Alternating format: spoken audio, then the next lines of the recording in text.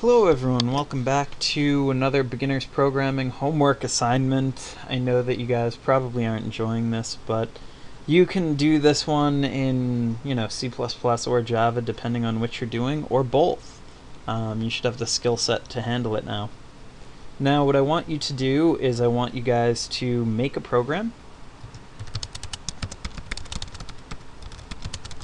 that allows the user to enter 3 or more numbers. You can decide how many is appropriate for you. And you know what, let's do 4 or more numbers. Let's be a little crazy. And make use of each of the basic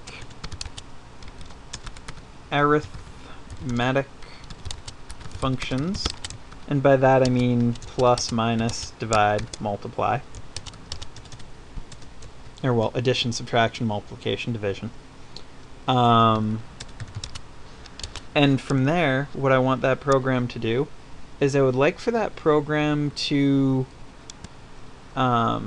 use parentheses to output a value. Use parentheses to change the output of the value. So an example would be, say you had 9 plus 9 times 9. What I would want is for you to put the parentheses around the 9 plus 9. So that way it would evaluate in the other order. Just to show that you guys have a working grasp on how parentheses work. Because once we're done with this, we're going far past this. Aside from that, I want you guys to intentionally make a few errors. Just so you can get familiar with the types of, the types of errors that you're going to see. Maybe you're going to want to declare a variable before int main, or before, your main section in Java.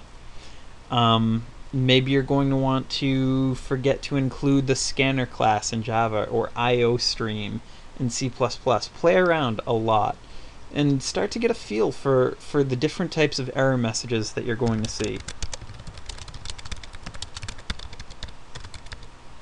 Because once you understand the type of error messages that you're seeing, you're going to have a much easier time debugging programs in the future. So for now, that's going to be your homework. It's a bit abstract, and it's not exactly defined. There's no way I can grade this homework and say, you did a great job making mistakes, because I'm hoping by the time you submit it, you'll fix them. So with that being said, I hope that you guys have enjoyed, and I hope that this lesson will, or this homework will reinforce. If you have any ideas for future lessons or future homeworks, please get in touch with me and I'll make it a reality. Have a good evening, everyone.